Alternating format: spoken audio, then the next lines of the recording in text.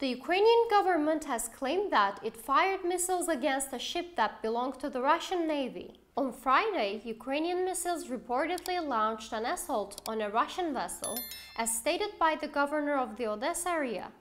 The boat was delivering guns and ammunition to the Russian-occupied territory of Zmiinyi Island, also known as Snake Island, which is situated to the south of the Odessa area. According to Ukraine's comment, the vessel in question was outfitted with an anti-air missile system known as Tor.